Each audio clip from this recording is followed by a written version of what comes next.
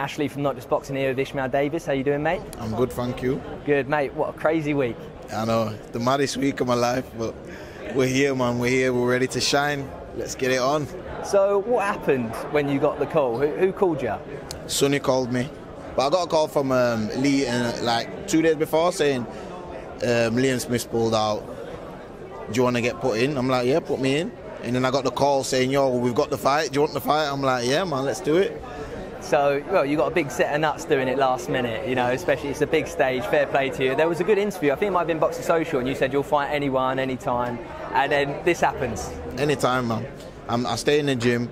I'm used to working hard, so listen, it's a bit short notice. He's got a bit of an advantage from knowing about the date and training for this date, but I'm just going to go in there and show how good I am. And you were in camp anyway, right? Yeah, I was in camp, yeah. I had like 3 weeks in camp, so I've been doing a bit of sparring. I'm always working hard, so listen, I'm no excuses for me. I believe I can beat Josh Kelly on Saturday night, and it's in front of 96,000 people. I can't ask for much more. Listen, it's the biggest stage of my life. Let's do this, man. I'm ready. And how do you beat Josh Kelly? With IQ, and I'm going to break him down, man. I'm going to break him down. So you're coming off a great win, obviously, against Troy. You look very good in there. He's a completely different style, though. Would you say, have you boxed people like Josh, maybe in the amateurs, or? I didn't do any amateurs. No, you didn't do no amateurs? Didn't do no amateurs. I had one unlicensed when I was 12 years old.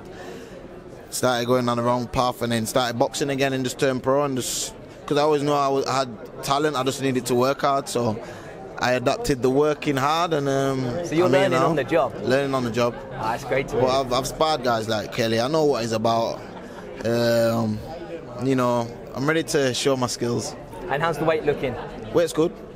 I ain't got much to lose in the next couple of days. And listen, I'm ready, man. I'm ready. So for everyone listening, if you had to give him a prediction on Saturday night, what would you say?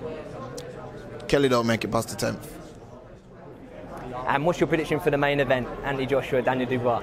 I'm an AJ fan. I feel like AJ is going to knock him out.